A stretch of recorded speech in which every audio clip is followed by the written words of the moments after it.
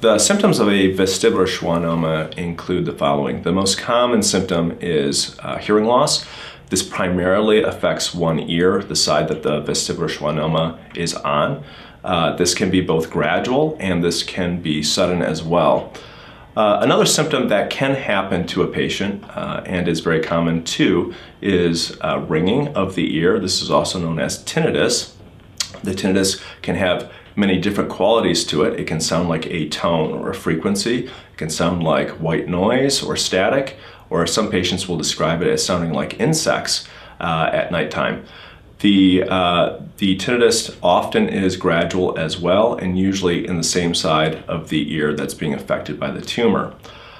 Less frequently, but still can happen, are issues with imbalance or dizziness.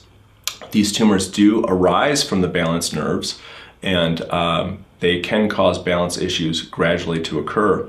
Much less frequently are symptoms of numbness of the face or headaches or vision issues.